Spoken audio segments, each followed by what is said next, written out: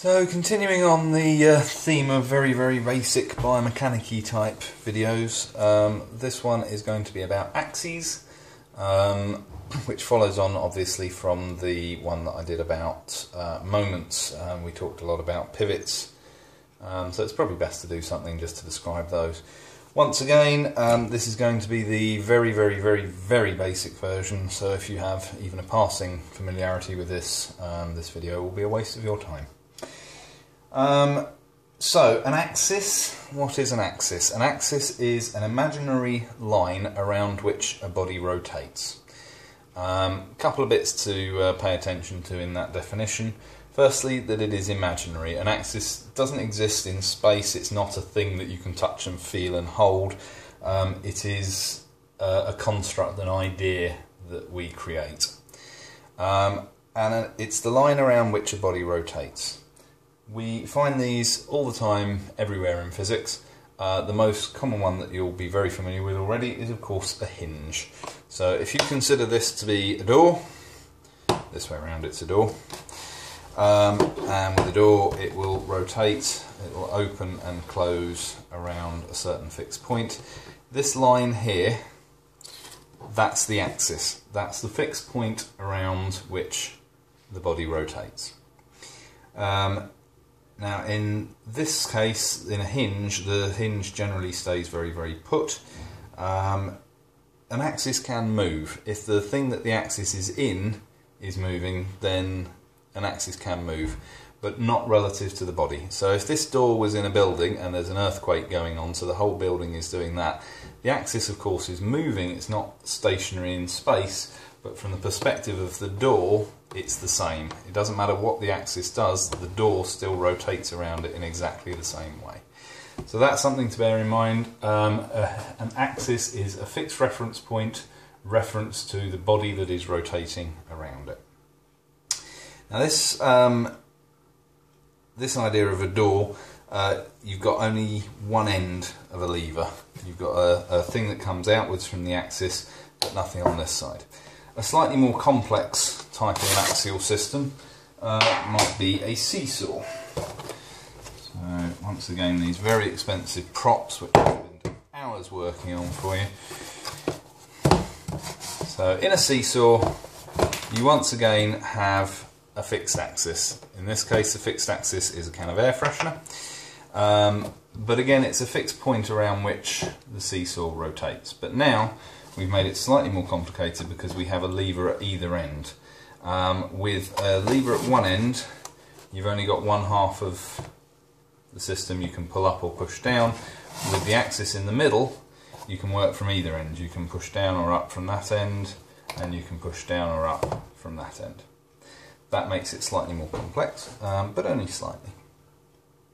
Now, when you have an axis in the middle of a system with the lever extending in either direction, it introduces the element of uncertainty in terms of where that axis is. So, just to demonstrate that a little more fully,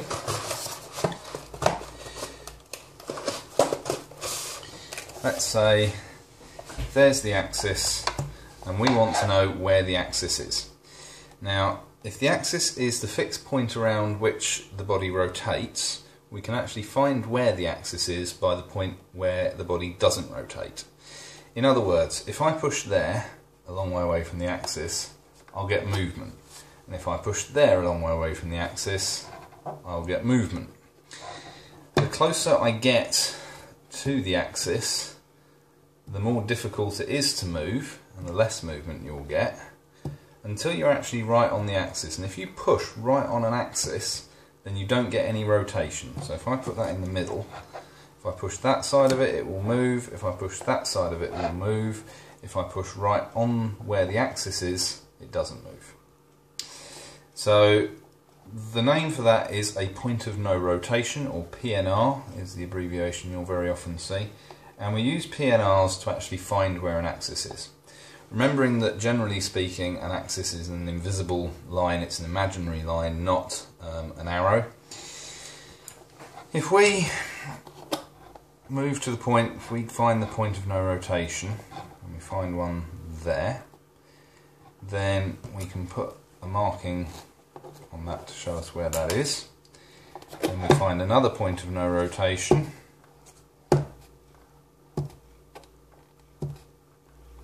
There. And we put another point of no rotation there. We can draw a line between those 2 points of no rotation, and we then know that that is the axis. It's the line at which any point on that line, if I press it, I'm not going to get any movement, because this is the line around which the body rotates. If I go away from that line, I'll get movement. On that line, on the axis, you get no rotation. So if we flip that round this way, see how seamlessly I work that in there, and consider this foot as an ankle joint. So we're imagining that that line, this arrow, is the axis of the ankle joint, the talocrural joint. We can do one of two things. If we push down on the heel, we will get foot plantar flexion. If we push up under the forefoot, of course, we will get foot dorsiflexion.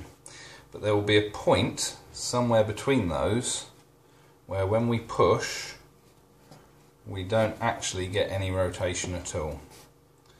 And that would be there.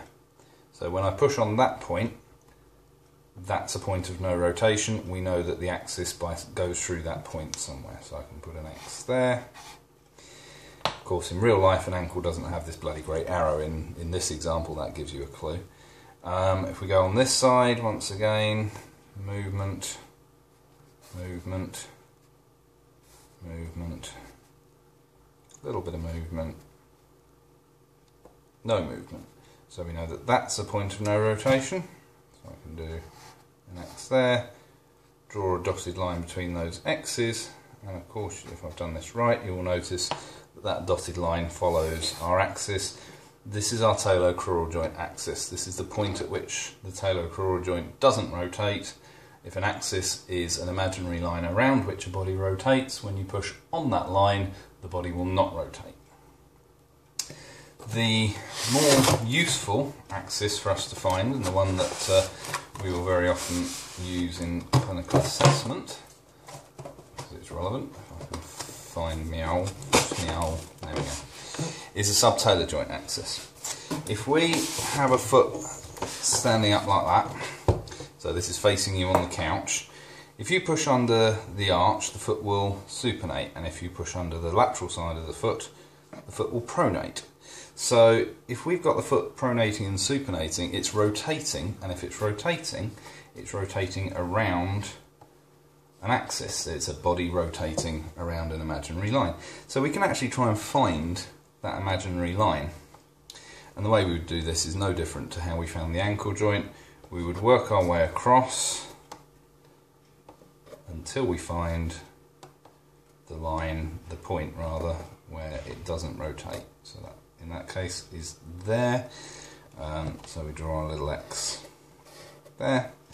Now you can do the same on the foot, on the rear foot, to find the point of no rotation.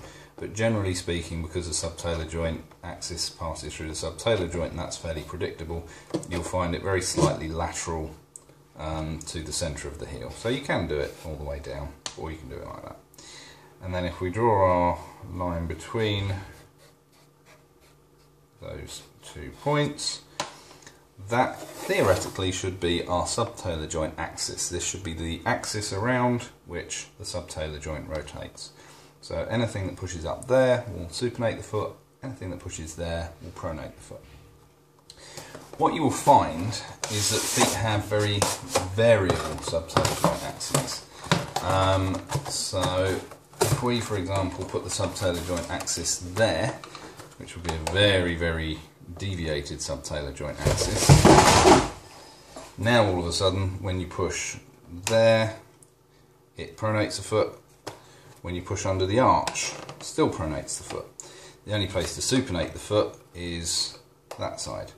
So if we try and find our point of no rotation, we work our way up and across until we find a little bit of movement there, only a little bit, until we find the point where the foot doesn't rotate.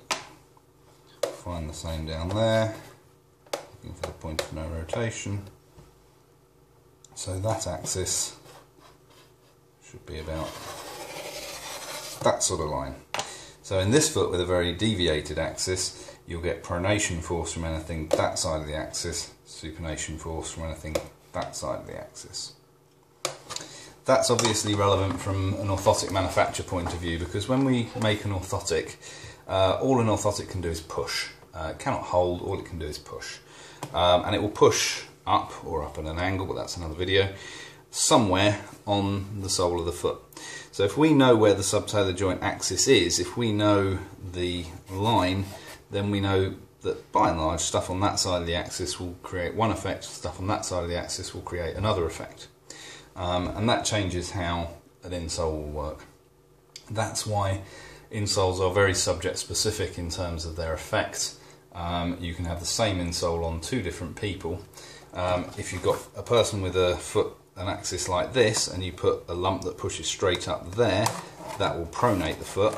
The same lump on a person who's got the more sort of average subtalar axis there will supinate the foot. So when somebody asks you the question, what does an orthotic do, especially if it's a prefab, you can answer, of course, very smugly that it is subject specific. It depends on lots of things, including where the subtalar joint axis is. This has been helpful. If you have any other suggestions or requests, let me know.